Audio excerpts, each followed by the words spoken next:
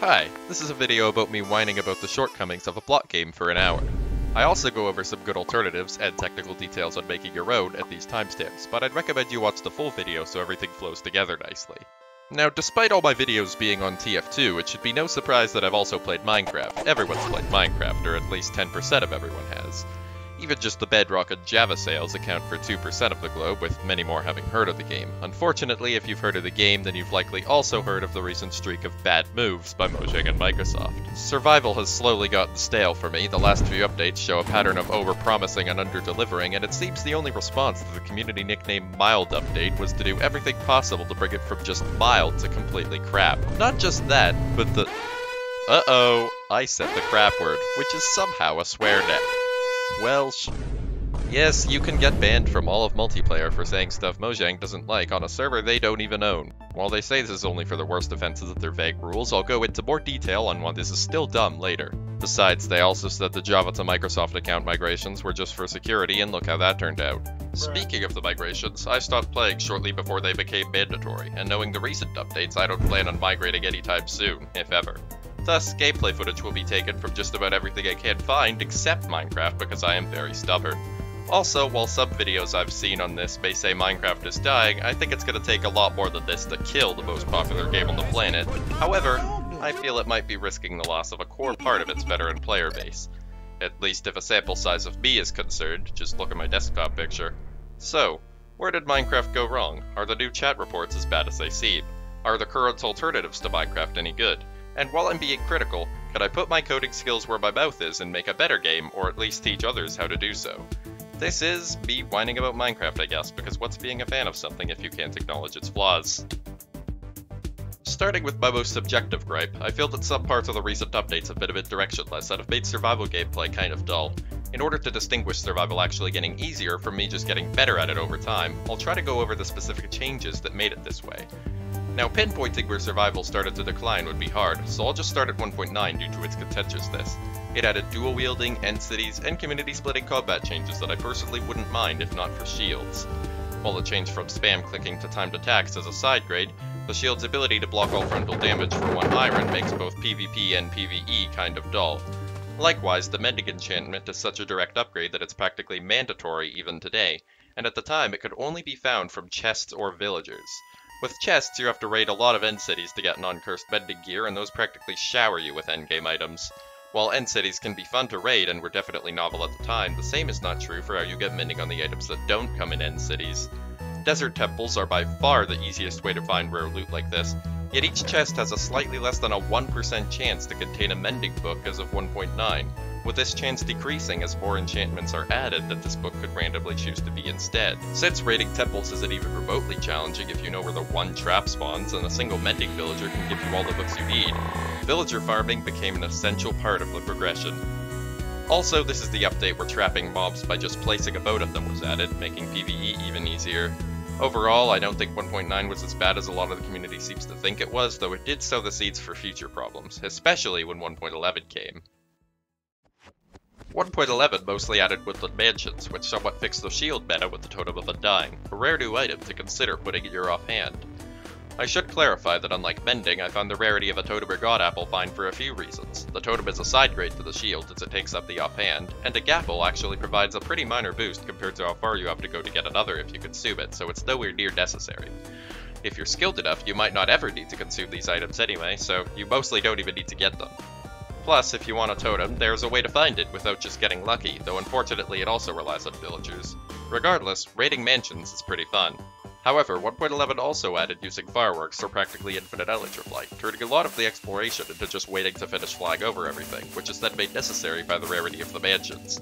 While the punch bow trick existed before this and shares the same problem, it clearly wasn't intentional, though at least it is a bit more skill-based.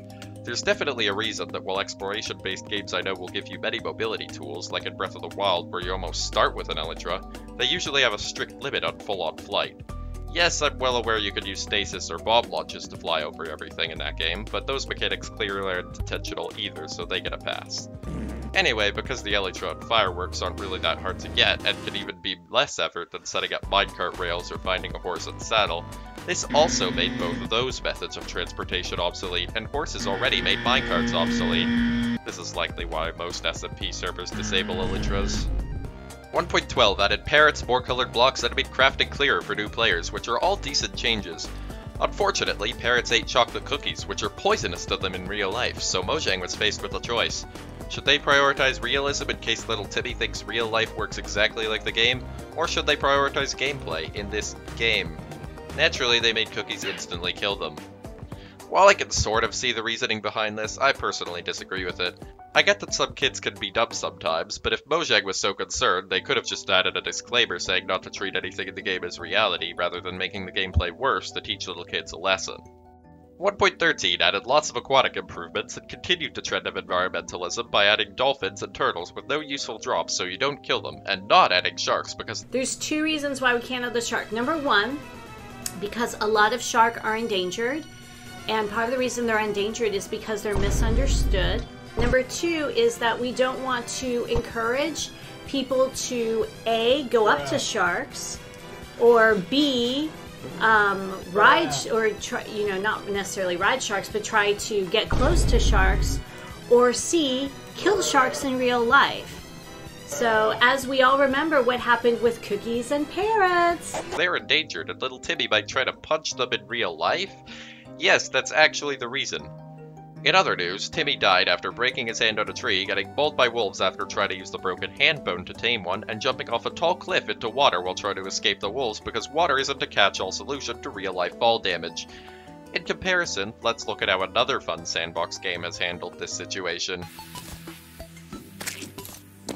I don't know about you, but I know which one sounds more fun. This update also added phantoms that basically nobody likes, starting a trend of mob votes where you're barely given any information about the mob you're voting for, and continuing a trend of never removing anything from the game even if everybody hates it. Also, doesn't using Twitter for mob votes open them up to people with no life using a bunch of alts for multiple votes, people without Twitter not being able to vote at all, and people without Minecraft casting troll votes knowing they don't have to put up with the results?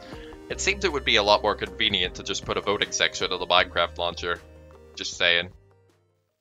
1.14 changed some textures, improved villages, though personally I think the use of trapdoors could be toned down, and slowed the game to a crawl for many. Luckily my computer could keep up, though the recent optimization problems are something I'll talk about after getting through the updates. Now as for the village changes, these did a dangerous thing for the survival meta. While they were a somewhat necessary step before due to mending, now villagers can give you almost everything else. They are one of, if not the easiest source of, diamond gear, enchants, name tags, food, saddles, arrows, XP, and explorer maps, and they are required for both iron farms and the newly available Totem of Undying farms thanks to raids, so those explorer maps I mentioned are now obsolete. Now there is basically only one meta, and it is the bed cube. Also, if you are wondering why some SMP servers disallow villagers, this is why.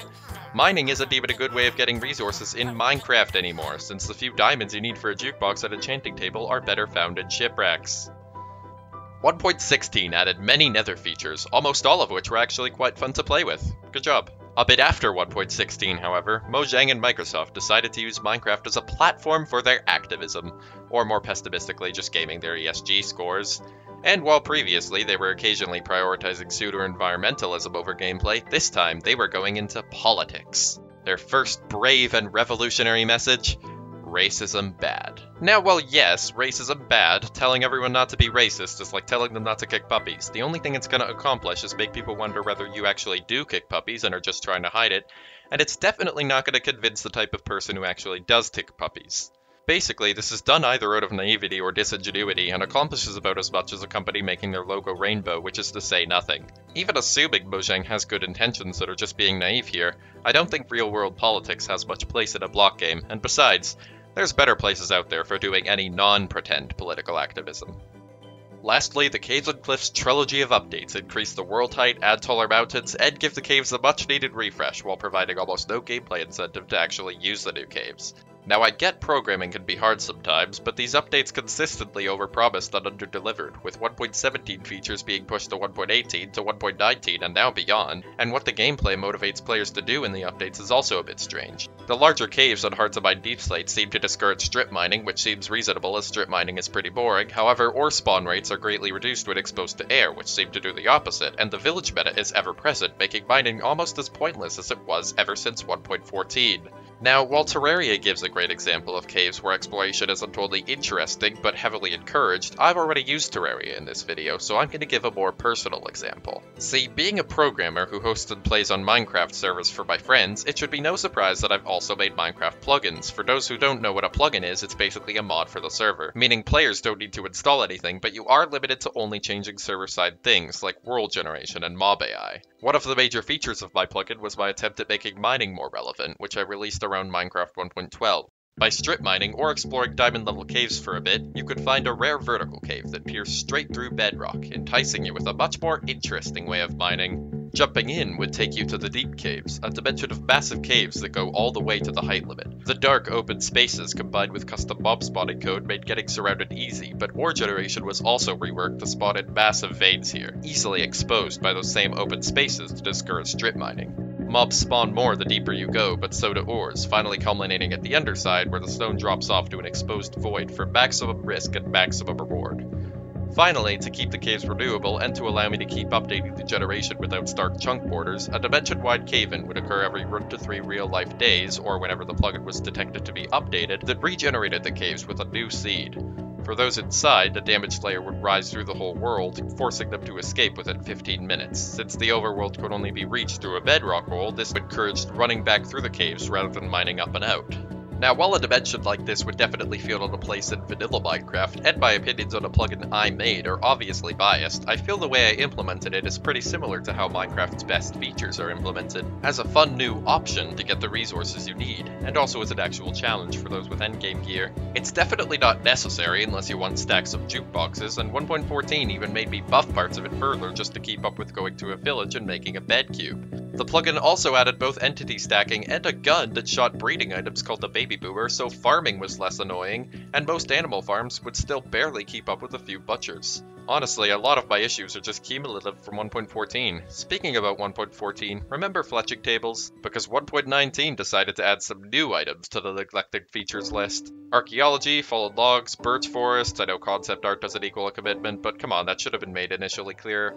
Firefly. Mojang's animal activism also makes a guest appearance once more when they decided to remove fireflies because they are poisonous to frogs in real life. At this point, I think the removal of fireflies matters way less than the ridiculous reason that they were removed.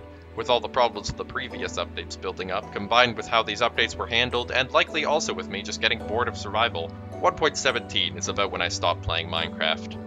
What's worse, many people with lower-end hardware reported another massive performance hit after switching to 1.18, much like the 1.14 hit that practically forced Mojang to make 1.15 a bug fix and performance update. Speaking of 1.15 and 1.10, I didn't mention them in this list because I don't actually have any qualms with them. They were both minor updates, but they weren't hyped up to be anything more than that, and the few features they did add were pretty decent in my opinion. 1.15 even shows an example of Mojang listening to the community and adding a new feature because of it, with honey blocks not sticking to slime blocks. So, now that we've seen why I think survival has gotten stale, let's focus on how all these updates have led to recent versions of Minecraft being so unoptimized to the point where many servers have stayed in earlier versions, and how those performance issues may be able to get fixed. If you've played or heard of modern Minecraft Java, you'd know of its many optimization problems. First off, it's made in the Java programming language, which is not the most optimized language to begin with, and to explain why will require a brief introduction to why programming languages were made in the first place. You see, a computer can only run code in a specific set of instructions defined in and by its hardware. Here's some examples of what these hardware instructions look like. They're about as complex as the instructions I made for my TF2 calculator, but implemented in hardware. This way of programming is so bare bones it doesn't even have variables like basically every other language would. Instead, you must manage allocating and storing values in parts of the computer's memory yourself. Anyway, every programmer anywhere unanimously decided this sucks, and so programming languages are a thing now. But these languages also need a program that translates the code into machine instructions for the type of hardware it can run on. If this program converts the code before running it and distributes the machine instructions as the application, it is a compiler, and that programming language is a compiled language. If this program converts the code while it's running, it is an interpreter, and that language is an interpreted language. Some programming languages, like Java, compile the code to an intermediate language that isn't programmed in but is faster for an interpreter program to interpret. effectively offloading some of the processing work to when the program is being compiled, while not having to compile your program for every type of computer you want it to run on like you would with a compiled language. All you need is for the people who made Java to have compiled their interpreter program, which they call a JVM, for the type of computer you want, and for that computer to have the JVM installed. Yes, I know the JVM also compiles some parts of the code depending on how often that code is ran, but that's not important for this. Because of the extra work done by the interpreter, a programming language generally gets faster the more compiled it is due to offloading this work to when the program was compiled, and Java is in the middle of this spectrum. Now, as impressive as the inner workings of the JVM may be, its existence at all means it won't be as fast as a fully compiled language like C, C++, or Rust. Especially considering Java isn't as good at memory management and garbage collection than these languages, and storing all those blocks is going to take up a lot of memory. Java definitely isn't the best choice for this kind of game. Combine that with an underlying codebase that was never made to get as many updates as it did, and you've got an optimization disaster. Especially considering that any major rewrites of Minecraft Java would need to preserve so many redstone glitches turned features, else risk a major community backlash. So now you may be thinking, maybe it'd just be better to rewrite Minecraft anyway, despite the backlash. Maybe this time it would be optimized and using better tools for the job, like C++.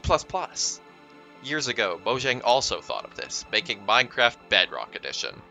As expected, it has fundamentally different redstone and quite a few other differences, but it is certainly faster. So why does the player base seem to heavily favor Java over Bedrock then?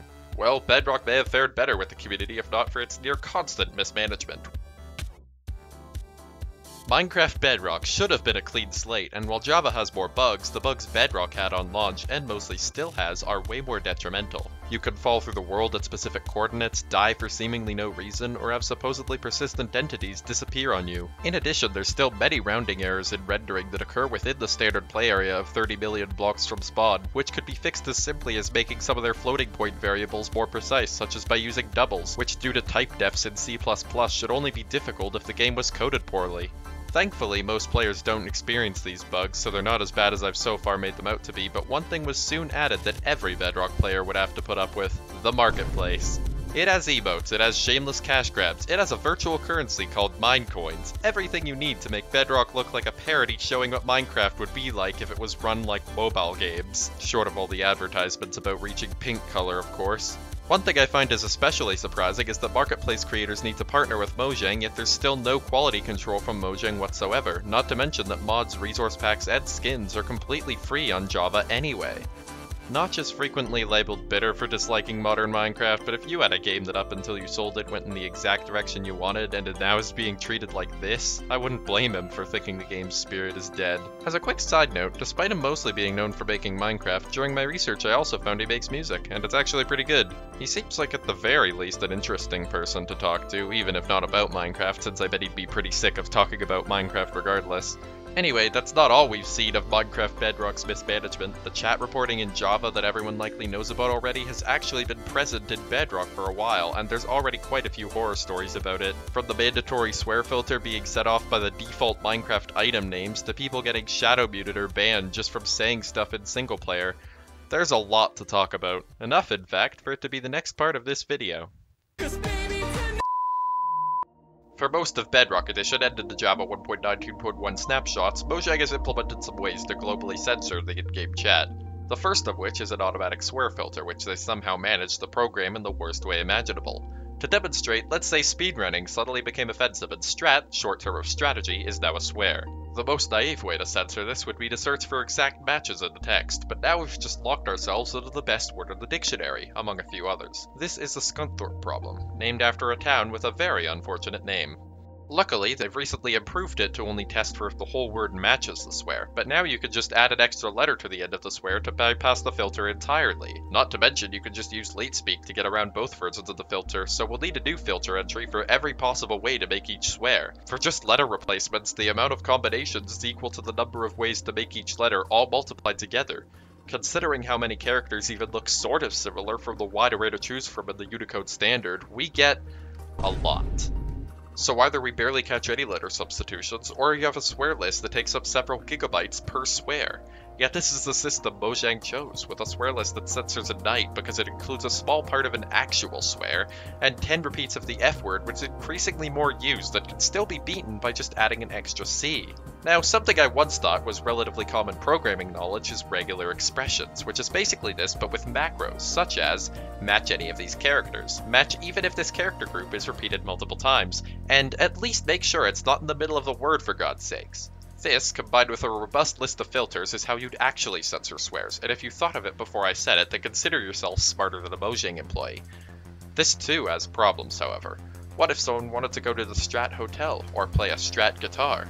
Sometimes a swear can just appear as a full word and still not be a swear. And according to this humorous example by Phoenix6C, this sometimes makes it worse. So let's say we just censor the whole chat. Surely nobody can do anything offensive now in this game about building anything. Clearly automated filters won't work, but what about Mojang's new player-reported and human-reviewed chat reporting system that comes included in the same updates? Well, you could be banned from all of multiplayer if found guilty, not to mention they couldn't even get the programming right for this feature, letting you spoof parts of conversations if you know what you're doing, which people have already made mods to do. See, in updates with chat reporting, message data comes with a number called a public key, calculated from the message data and an account-specific private key. Using math operations that are much harder to calculate in one direction than the other, it's easy to tell whether a certain public key is valid, though finding your private key from a public key it created would have to rely on guessing, which would likely take eons with a long enough key. Since the public key changes depending on what message it's signing, the ability to sign a specific message with your key could prove that it is you that sent it. Many secure systems already use this for authentication by sending client devices a random number which they must generate the valid public key for, so what's the problem? Well, each chat message, who sent it, the time it was sent, and the public key corresponding to that data is sent to your computer, the client. When reporting, Mojang normally receives data about any messages in question and a few previous messages for context, but with mods you could send Mojang anything. While we can't generate the key to fabricate other people's messages, we can omit messages, and nothing's stopping you from making up a message sent from you, turning a rant about phantoms into a clear-cut case of racism, or some helpful advice into some despicable bullying. Sure, these examples were specifically made to prove a point, but with so many servers and so many people doing a little trolling, they can definitely happen. Especially considering that by working together, a group of trolls could even amalgamate chat logs from multiple servers, picking and choosing from several conversations and just pretending they were all from the same chat, because who's gonna tell that they weren't? Now let's say you still think global chat reporting could be fine if implemented correctly, and Let me tell you the story on the Oh no! What's this? Why, it's actual Discord messages I sent when a friend and I found out that making the TTS command say terrible things is really funny, and now it's the background music for this part of the video. See, if you were listening to this without knowing of the context, you'd probably be anywhere from confused to horrified, but now it's funny. Even if someone was still offended by this, they could just leave the server.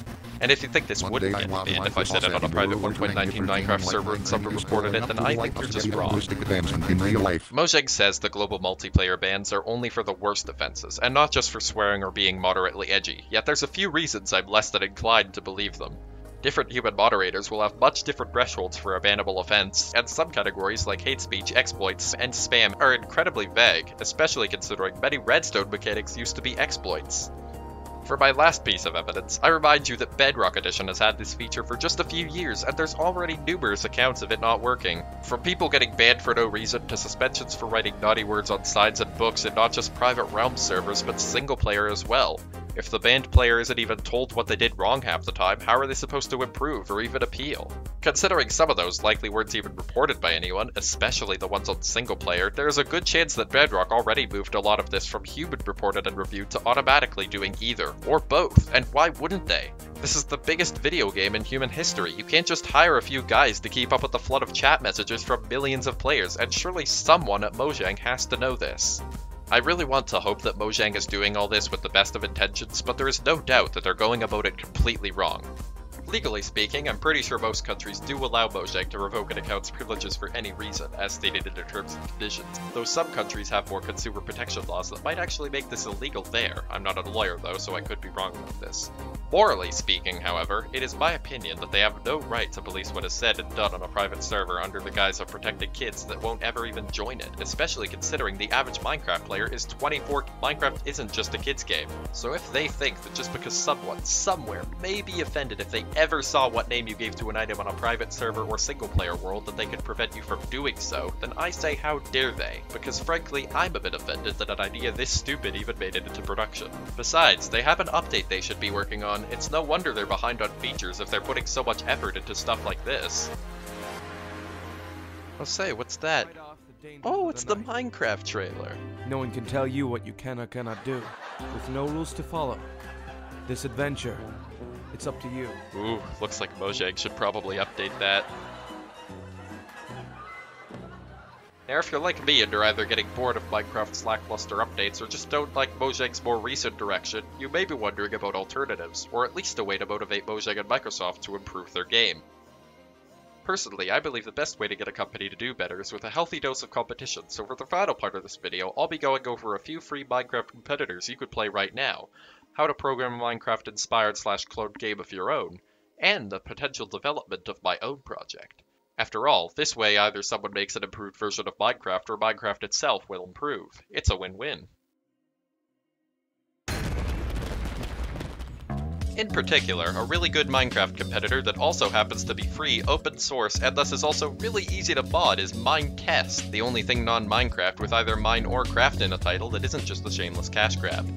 Hi, while editing this video, another video almost certainly talking about Minetest was brought to my attention from my recommended feed. While it's great that more attention is being brought to Minetest, this video is both popular and slightly before mine, so someone will undoubtedly think I copied him. I didn't, I've known about Minetest for years, and I couldn't have copied him this fast even if I wanted to, since my video took about a month to put together. I even made sure not to watch his video so I wouldn't subconsciously copy it, not that I watch his stuff much anyway, since the few videos I saw a few years ago seemed to be really padded for time. Breaking Minecraft. What? Unbridled chaos. Unexplainable chaos. Crazy chaos. I don't know what to say here. I've got nothing. I've got nothing. We can just stand still and try and come up with a reason for all of this. But reason went out the window a long time ago. There isn't even a word to describe it anymore. The English language isn't sufficient enough to quantify this level of broken Minecraft. Loading point rounding errors. I just compressed like half of his videos into less than a second. For a slightly more verbose explanation, more digit in a number takes up more space on a computer like it would on a page, so really big or small numbers are stored with floating point, which is akin to storing a number in scientific notation with an exponent in mantissa. This means float calculations lose accuracy with bigger numbers due to rounding, which is perfectly normal behavior for any value stored using a float, though if it's noticeable within the bounds of normal gameplay, then that's on the game's devs who at the very least should have used doubles. You didn't break anything by making a number big, that's just how floating point works. And maybe these videos are floating point because they're sure big and inaccurate, and Mantis a lot of clickbait. He might be better now, I hope he's better now, but I haven't checked. Anyway, back to the video. I did not copy him. I did not. It's a game engine, meaning numerous games and mods are built off of it. It's thankfully not written in Java, and it has cubic chunks built in. Admittedly, it's not perfect, mob AI is poorly optimized, the world size is but a 64-kilometer cube, and as a side effect of easy modding, there's a bit of, mine mud for ores, probabilistically in space? Can I sort through the garbage to find what's good? Well, I'm playing every game in the engine that even looks sort of like Minecraft, and then showing how easy it is to spice up the best ones even more with mods, so you can find out in this mostly unscripted segment, starting with Minetest Game is the default game in the engine, which is intentionally bare bones so it can be a base to mod other games out of, though this may scare off new players who think this is all there is. I played it for a bit, mostly to explore the terrain generation and see what I could find, and my verdict? The terrain and blocks are actually pretty nice. It does have some oddities, like bug blocks, or the fact that flowers lack most placement restrictions, but overall it was fun. One thing I quickly found, however, is that this game lacks mobs of any kind, and running around in an empty world can only get you so far, so I quickly switched to another game in the engine. After all, there are many more experiences to be had in this game engine, and downloading new games and mods is really easy due to the fact that it can be done in-game. Mineclone 2 is a pretty faithful Minecraft clone that adds almost everything up to 1.12 with surprising accuracy, but for this video I played Mineclone 5, which adds things from later Minecraft versions but with less testing resulting in more bugs. First off, it has mobs.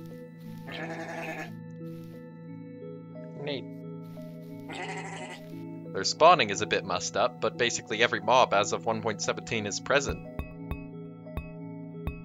There's a few other oddities, of course, but other than that, it's basically Minecraft, with all of vanilla Minecraft's ups and downs, though the villagers are pre-1.14, which if anything is an improvement. Seems boats are faster now, thankfully. Also, if those are mine shafts, then I think someone really needs to tone down their spawn rate. Is that a jungle temple in a savanna? Is that a jungle temple in a plains biome? The visuals are a bit unpolished, but I think they look nice, and it shouldn't be too difficult to mod Minecraft's music, sound, spawn, and textures back in if you want. As one of the most popular Minetest games, a lot of mods are made either for it or to be compatible with it, so that's also an extra plus.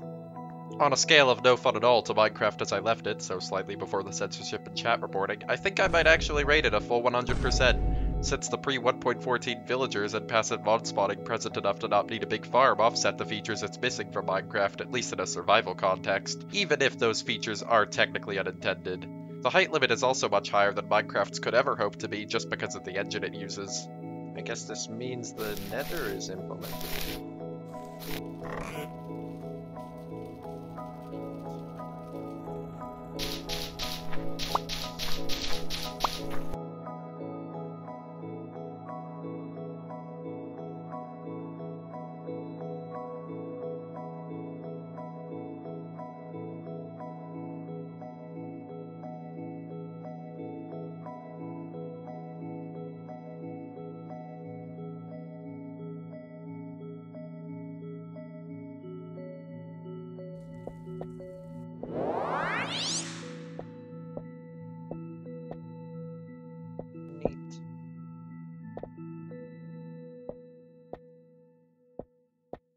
Voxel Garden starts off strong with several bangers for its menu themes, so I can't wait to see when it doesn't work. And so does Carbone NG, A Planet Alive, and Worst Block Game, which judging by the name, that one may have been a blessing. The menu themes are still really good though, so I'm just gonna keep using them. I then ended up having a streak of games that, while at least decent in their own right, certainly don't play like Minecraft. I didn't play much of them, and won't rank them, but I'll mention them here for completeness. Exile seems like If Don't Starve was a voxel game where you're meant to build a small shelter and survive through various weather cycles, but instead I decided to explore while waiting to see if there were any hostile mobs in the night. The terrain wasn't too interesting, and the only danger of the night was a low temperature, but I did find this. Well, guess I can see what's down here. Oh, it's the dropper!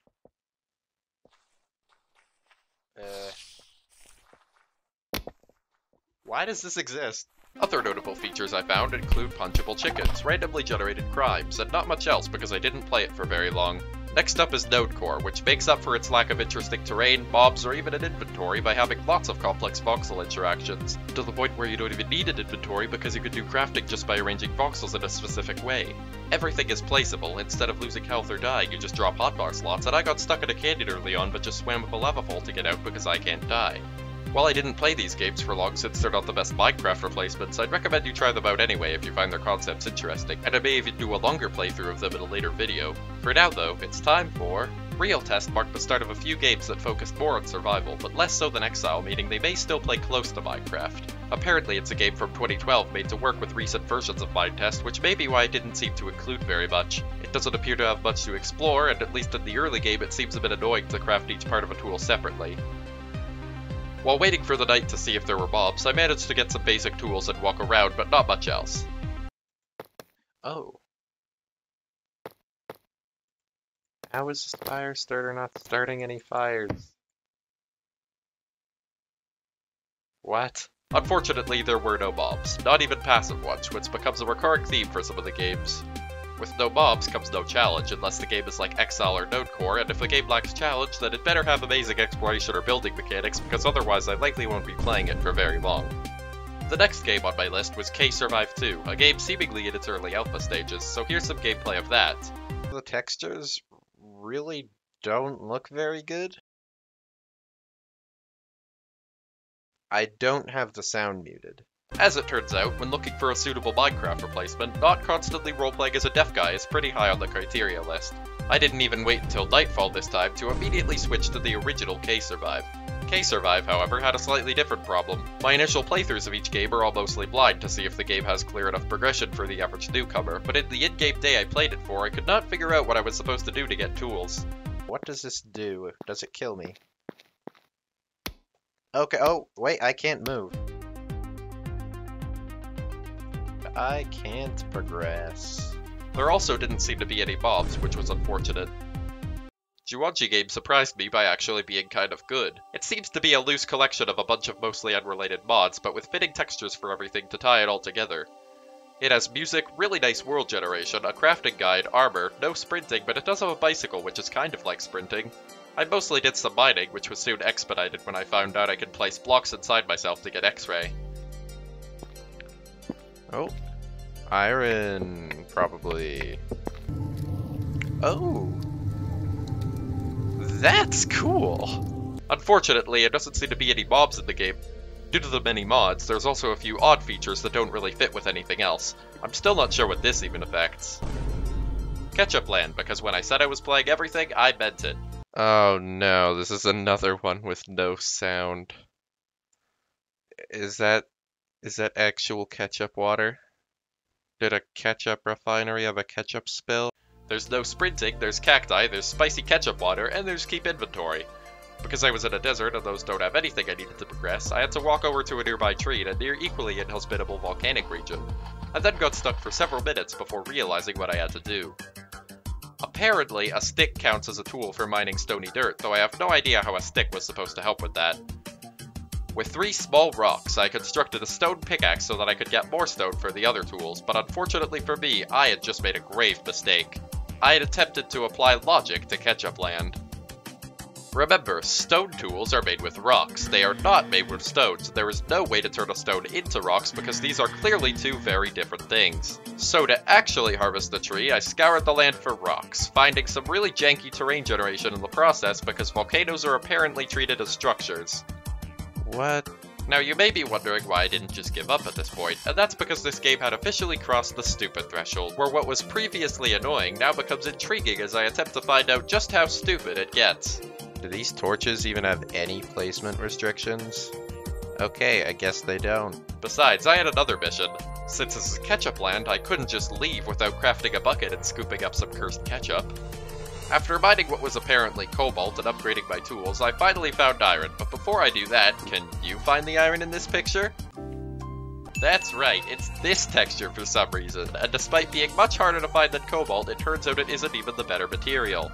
Anyway, after searching some other caves for more iron, and undoubtedly missing half of it anyway, I got more than enough iron to find out the buckets aren't even in this game. But at least I found an even worse texture combination. And now I've made the world's dumbest parkour. Having seen all I needed to, I jumped off a cliff and melted into the spicy ketchup, and now that I was truly one with the ketchup, I immediately left the game. I then tried Voxel Nights, and I'm not sure if I'm doing something wrong, but I can't do anything. Next game. Now, after so many games with little to no mobs, I decided to play a game that is guaranteed to have mobs, and combat. Maybe even epic combat. Supposedly has combat that is epic, and combat without anything to combat doesn't sound very epic, so clearly it must have some mobs. I quickly gathered supplies, of which there was actually a pretty wide array to choose from, and waited for nightfall since there wasn't actually anything to combat in the day. After waiting, it was finally time to meet my first combatant, a black cube. Never mind, a black cube with reach axe. Seriously, how does it reach me from over there without arms? Luckily, I had a trick up my sleeve too, the massive amount of healing items all over the place, so I quickly fled and healed up. Next, I found some completely unanimated player models and discovered they were also practically invincible. I did find out that them being completely black was just a weird lighting thing though. With my newfound knowledge, I have managed to find out that the black cube was actually a green cube, so I killed it and it dropped some grass. For my next combatant, an Ent jumped out of a nearby tree, no doubt to engage in some epic combat. I killed it almost immediately. Finally, I attempted to kill the one thing I haven't killed yet, the invincible sliding player model. I died. After testing once more to confirm that these guys really are just invincible, I left. This game does actually have some of the basics of a good Minecraft replacement, though it has absolutely zero polish, and I think the monsters could use some more interesting drops. Repixture has a Terraria-like crafting system, nice textures, a few mobs, and gameplay that's a bit slow. This is actually a really cool crafting system.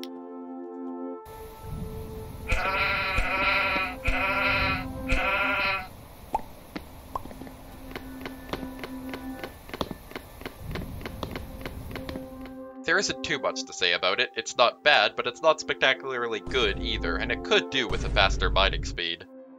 Mismanagement, however, contains a lot more to talk about. It lacks sprinting and the mod with all the music is currently disabled by default, but other than that, the game is amazing.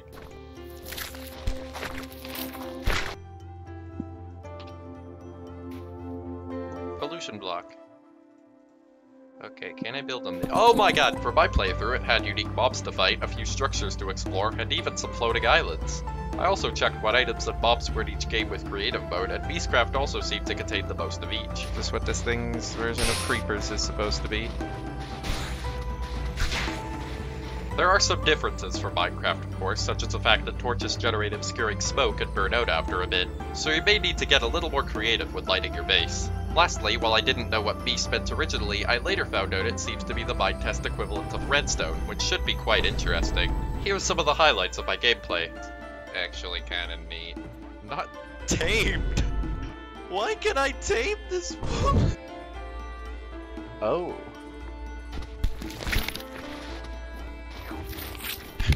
I like the knockback these things give you. Oh! Oh wait, did it just eat the... Oh, a bell. Trying to see if this... Regnum seems to be a less polished 3D Terraria-like game with many tiers of progression and many enemies whose AI kinda sucks. I started as normal, mining various ores I found and getting the various presents the mobs drop, though I'm still not sure what they do. Unfortunately, the crafting guide lacks a search function, so I wasn't about to find out how this stuff works anytime soon. I also got DNA from the enemies. Anyway, I did some more mining, noticed a bunch of mob drops in the river because I kept walking off the cliff and into it. I then accidentally put coal in the top slot of my furnace, which actually worked, since apparently furnaces burn hot enough to turn the coal into diamonds in this game. Now you may think that if diamonds are this easy to get, they'd be rebalanced to keep the other ores relevant, but... I then decided to dig down until the pickaxe ran out of durability. I still couldn't mine the weird boxy ores, so clearly diamond isn't the highest tier. But with all the mobs so far having the same AI, model, and drops that I still don't know how to use, not to mention the somewhat bland underground, I left for Regnum 2. Regnum 2 is a weird cross between a sequel to Regnum and Terraria's hard mode, since it seems it's meant to be played once you fully advance through Regnum. I started with what I can only assume to be the best tools for Regnum, making me wonder what the point was for having this be a second game rather than just adding its progression to the first. With me now having even less of an idea what to do, I decided to use the world-destroying infinite durability mining laser to dig as deep as I could, since I haven't seen Minetest's world border yet, and the bottom of the world seemed to be the easiest one to reach. My task was made even easier by the fact that fall damage sometimes just doesn't apply, so I mined down and down until I mined into some lava and died.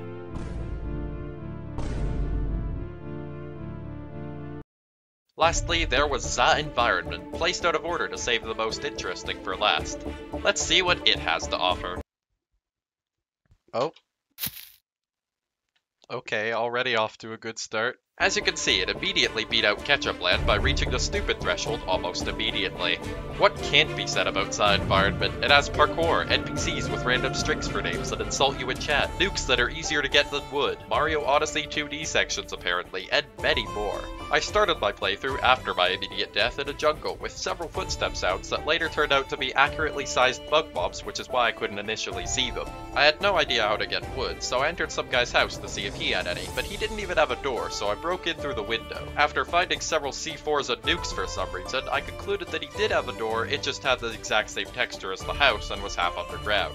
After trying and failing repeatedly to actually use the C4 or nukes to chop down a tree, I decided to search in some other houses. Eventually, I did find something useful. The item that I had when I died was actually hung up on some guy's window, so I took it to see what it was, and apparently it was a crafting guide, which would have been very useful earlier. I then knew that I needed sticks, but I still didn't know how to get them because none of the leaves dropped them. I later found the only leaves that dropped sticks were actually these specific bushes right here. So after mining a few of those for sticks, I then ventured further to find what seemed to be a city, raised on a massive concrete platform so I couldn't even get up to it, and with what looked to be some sort of build protection so I couldn't even tower up to it. I did get a glimpse of what was up there though from the many NPCs and cars that barreled down the cliff due to their terrible pathfinding. Now one thing I didn't yet mention is that I died quite frequently during this journey, usually due to either hitting my head mid-front flip or by being attacked by one of the bug mobs from earlier. This didn't affect me at all, however, because there was a set home feature that effectively let me return to exactly where I died as long as I set my home before doing so. After looking around a bit longer, I quickly realized that even hours of playing through this in survival probably wouldn't do this justice, so I decided to switch to creative to see what else this had to offer. Cars are popping into existence inside each other several times. Wait, I can buy plots of land? As you can see though, there is definitely the equivalent of redstone in this game. Almost everything about this game is stupid, but all in the best ways. There's so much to do and explore, and you'll never know what you'll find. It doesn't just have sprinting, it has a fully fledged parkour system complete with several layers of jank. It doesn't just have mobs, it's full of them, complete with NPCs that probably pass the Turing test against some online game chats I've seen. It doesn't just have structures and interesting terrain. It has an environment. Oh, and the guy who made it also makes music, and I think it's pretty decent. Now, let's say none of these games completely appeal to you. They may have some features you like, but nothing combines them in just the right way. Fortunately, the modular nature of Minetest means that its games are effectively mod packs for the base engine, meaning that for the most part, they're just lists of specific mods, configured in just the right way to work with each other. Even game-specific features are just added with a mod made specifically for that game, though nothing limits it to being used in just that game. This means it's really easy to mix and match features. If you find a fun game but it lacks sprinting, mobs, or music, you can add it in if you want in just a few clicks. For any programmers, I've also heard it's relatively easy to make mods in case there's anything the current mods are still missing. However, if you still aren't satisfied with Minetest, or you just want a fun programming challenge, the next part of this video will be dedicated to showcasing the technology behind Minecraft, Minetest, and things like them, in the hope that it can teach you how to make your own.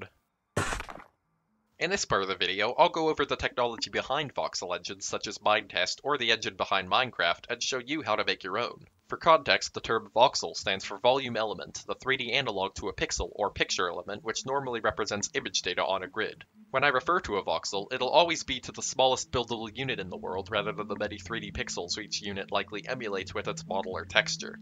Even though this may not be the most accurate term, it's much better for measuring stuff like storage efficiency and even rendering to some extent. With that out of the way, you may be wondering how all this fits into copyright laws, considering one of Minetest's games is a pretty faithful Minecraft clone. Fortunately, copyright concerning games only applies to the code and art assets used to create it, not game mechanics. I'd still recommend making something more original than an exact clone, one already exists after all, and I might be wrong about the legal stuff anyway. As for technical stuff, which I am much less likely to be wrong about, if you want to make a voxel game with a pre-existing engine, I'd recommend using Minetest, though if you'd want to make your own voxel engine, you'll need to decide a few things. How your voxels are stored, how they are rendered, and how they are lit. For entities, you'll also need to decide how they're rendered and stored, plus how various behaviors like collision and AI are programmed. And additional code will of course be needed if you plan on including multiplayer. I won't explain this as much since the focus of this part of the video is mainly on making a voxel engine specifically, rather than a general purpose game engine. Finally, anyone making a game engine must decide which programming language to use, and finally which code libraries to use on top of it. To start, I'd recommend C++ or Rust as performant languages, though many of the libraries I use work only with C++. While newer coders may find these languages hard, newer coders probably shouldn't start out by making a game engine anyway. Speaking of libraries, Vulkan and OpenGL are both great options for graphics, with Vulkan sacrificing ease of use for performance if you know how to use it well. And GLFW handles both the window your game draws to and any input that window captures. For audio, I personally use the Port Audio library. I've also found that GLM works well as a math library, though recently I've just been writing my own. Adding more libraries can save you from doing more work on your own, but if you have too many external dependencies or choose them haphazardly, that'll give you problems too. Once you've tested the libraries you're using to make sure they work, it's time to decide how you'll store your voxel data. The first choice is both the easiest to implement and the most limited by far, as it'll only work with a small fixed and rectangular world size. By multiplying each side link to the world together and making an array with that size to store each voxel, you can store each voxel in a row together, then store each row of voxels together in a 2D layer of voxels, and then store each layer together to make the 3D world. The voxel at any coordinate can now be found by multiplying each axis of the coordinate by every axis before it of the world size, then adding every axis together. The number you are left with is the index of that voxel in the data array. Because there's always only one axis where voxels that are close to each other in the world are close together in computer memory, this storage method is not very cache efficient. Since reading and writing memory is relatively slow on modern computers, they load contiguous sections of memory called cache lines into a small yet fast cache, which is then read or written. For close-by memory accesses, this is incredibly fast, but when a new cache line has to load for each access, it becomes much slower. Older versions of Minecraft use this flat array method, so it can work, but keep in mind that there are better methods available. For example, if you divide your world into small chunks of voxels, then voxels in each section will be much closer together in memory, though each chunk will still likely take up several cache lines. The main benefit of this strategy is the ability to make much larger worlds by only generating and loading the chunks around the player, though you will now need a way to store each chunk. Minecraft uses chunks ever since its infinite versions, which enabled the larger world sizes, and it stores them in a hash map, an array that contains extra data and uses special code to let you index it using anything, including a chunk coordinate. Though voxels could technically be stored in the hash map directly, this would be much slower, as the extra processing needed for a hash map makes it slow to access, and storing voxels in chunks first means nearby voxels will likely only need the one hash map access. The final storage method in this video takes advantage of the speed of accessing things within the same chunk, and is the method that I personally use. First, an array is used to store a cube of 8 voxels, with a side length of 2 voxels on each axis. This is called a node in this data structure. A larger node can then be made to store pointers to the location of 8 smaller nodes in memory, unless a node contains only one type of voxel, in which case the voxel data is stored in place of a pointer. This last step is then repeated, doubling the side length of the world each time. Due to this doubling, the world can quickly become billions of voxels long while using only a few layers of nodes. In addition, nearby voxels are almost always close by in memory, and large sections of stone or air found in a typical world can usually be stored in a single node, leading to relatively small world sizes compared to other methods. This data structure is known as an octree due to each node containing 8 objects and the layout of the nodes resembling the branches of a tree. Now that I've covered storing voxels as a fixed array, in chunks, or using an octree, I will go over some ways you could improve this further. For example, since similar voxels are likely to be close to each other, a palette can be stored with each section of the world that matches numbers to a voxel type. If your palette is small enough, you can store each voxel in less than a byte. For octrees, pointers can be made smaller if you make them relative to the current node address and make careful note of how you order each node in memory. Save data can also be compressed further by discarding chunks or nodes that aren't changed from the natural generation of the world, though this strategy wouldn't apply as well to data in memory, since those parts of the world would have to be regenerated each time the voxels there are accessed. Depending on how small your voxels are, it may even be efficient to store parts of the world in other ways, like with prefabs. This applies less to Minecraft-sized voxels, but most of those are basically prefabs for various meter-sized objects anyway, so it doesn't matter very much. With that mostly covered, it's time for voxel rendering. Before I compare each method, I do want to mention the difference between render distance with LODs and the actual render distance without them. LOD stands for level of detail, meaning farther objects are drawn with much less detail. While Minecraft mods like Farplane 2, which employ this, are impressive, you can clearly see that distant terrain and especially structures can look really messed up. This is intentional, since it's only meant to seem like distant terrain is being fully rendered, and while this is enough for most purposes, I can't fairly count it for render distance comparisons. LODs can be applied to almost any rendering method to almost any degree, so render distance comparisons, including LODs, just wouldn't make much sense. Anyway, the GPU, or graphics processing unit of a computer, typically renders an object as a mess of triangles, using math to translate each vertex coordinate in the world to the coordinate on your screen before filling in the triangle's pixels with its texture. To render voxels near the player, the area is divided into small regions of voxels and a mesh is generated for each region, which is updated every time a voxel in that region changes. If you are storing your voxels in chunks, the chunks can also be used as voxel regions for rendering. Since the time it takes to render a scene increases with every triangle that must be drawn, voxel faces that are obscured by other voxels should not be included when generating this mesh. Even with this optimization, however, the game can still run slowly at large render distances due to the sheer amount of voxel faces being rendered, though this method does have the benefit of being relatively easy to implement. Most voxel engines I've seen use this method. In real life, we see things when a photon with a wavelength corresponding to an object's color is reflected from that object to our eyes. This is why one way to render an environment with very realistic results is to simulate the path those photons would have made in the game world, tracing the ray of light that would hit each pixel on the screen by starting from the camera position and working backwards to the object drawn at that pixel. Typically, ray tracing is slow because collision has to be calculated for every pixel on every frame, and checking for the collision of a line against every potentially visible triangle can take a while already. This is why ray tracing is usually reserved for rendering 3D animations, and games with ray tracing, or Minecraft ray tracing mods, require a beefy GPU to run fast. However, ray tracing can be made much faster in the context of a voxel engine, because it relies on collision and it's easy to test for collision against an AABB, or axis-aligned bounding box, which is obviously quite common in these engines. All you have to do to test if a point is inside the box, for example, is to see if each axis of its coordinate is between the corresponding points of the box's edges. Testing when a ray hits the box can be done via the slabs test, which is done like this. Lastly, the voxels hit by a ray can be found without testing each voxel since they're on a grid, and if you're using an octree to store the voxels, you can skip massive sections of ND voxels at a time. The only big limitation with ray tracing without triangles is that you couldn't have rotated parts of a voxel without a significant performance decrease, but I personally still use this method, since I was already going to give myself this limitation as I think it fits the voxel art style better. Besides, if the entity designs are kept relatively simple, they could probably get away with stuff like rotating and not being aligned to a voxel grid. Comparing voxel ray tracing to standard mesh rendering is great for high resolutions because filling the pixels inside a triangle doesn't take much processing power when its vertices have already been translated onto their screen positions. However, ray tracing combined with octrees has already been used to get impressive render distances in these voxel engines by John Lin and Gavin Woolery. Because octrees can optimally skip massive sections of the world, the time to render a scene increases linearly each time the render distance doubles. This means that a graph of render time versus render distance is logarithmic, so ray tracing could be said to render most scenes in logarithmic time. Using technology like this, it wouldn't even be infeasible to make a 3D version of Noida. If my voxel engine goes well, I might even try to do so in the future.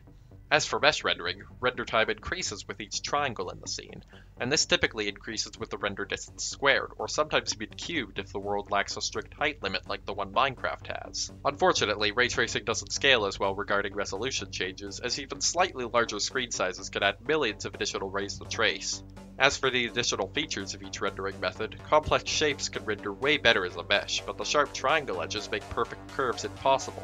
Ray tracing can render simple shapes easily, but this likely won't matter unless you're either replacing all your voxels with perfect spheres for some reason, or you want to render stuff like 3D fractals but accidentally clicked on a video about voxels without noticing it yet.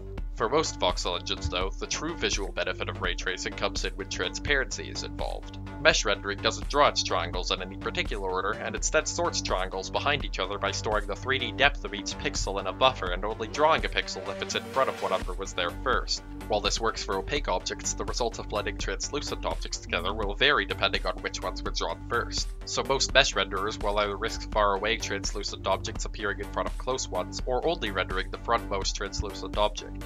As for ray tracing, objects will always be encountered front to back, so these kinds of problems can't happen, and the simulated light rays can even be refracted. In addition, ray tracing can render volumes instead of just surfaces, so effects like fog also become relatively easy. While mesh rendering and voxel ray tracing both have their benefits, it is important to choose which you'd prefer based on the features you'd want in your voxel engine, keeping in mind how well they may pair with how the voxel data is stored.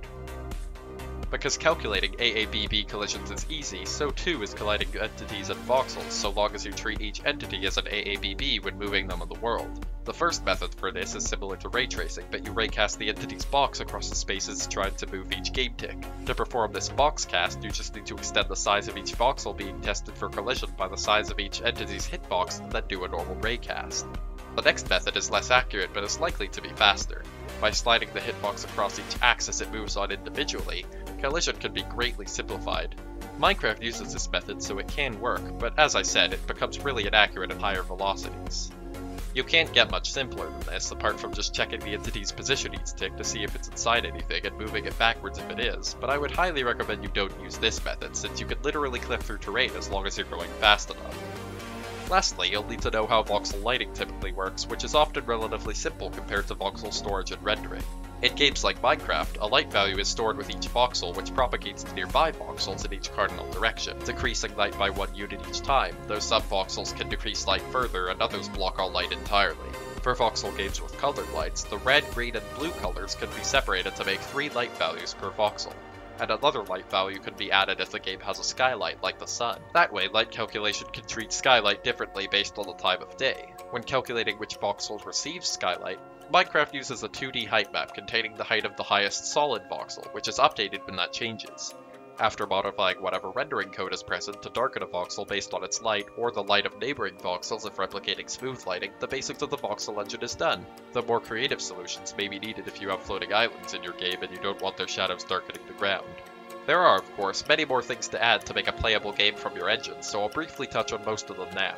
Entity pathfinding can be done using the A* algorithm. Checking whether an entity can see its target can be done using a raycast from the entity's eyes to that target, and entity data can be stored with an ECS, or Entity Component System, but as this isn't specific to voxel engines, I won't go into detail on how to do so here.